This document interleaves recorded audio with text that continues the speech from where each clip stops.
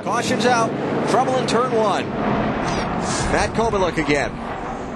And he just was awarded the Lucky Dog Award on this last caution flag to get back in the lead lap. But this looks like it's a little... we got some fire. Matt, jump out of there, Get out of there. I'd pull forward first so you can jump out. Man, it looks like fire now. Maybe that fuel extinguisher in the trunk worked because it looks like the fire subsided.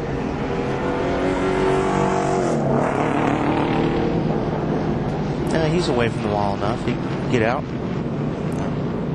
I don't think he had any idea it was on fire either. And this is what happened to Matt Kobyluck. Oh! Ashton Lewis going in the corner makes some contact with Kobyluck, and Kobyluck looked like he drove down on top of Ashton Lewis on that deal. let's see, on board with Kenny Wallace. Right in front of you, go low. That away. Did that change your opinion any? As long as we have race cars on this kind of on oval tracks, we're going to have those kind of crashes.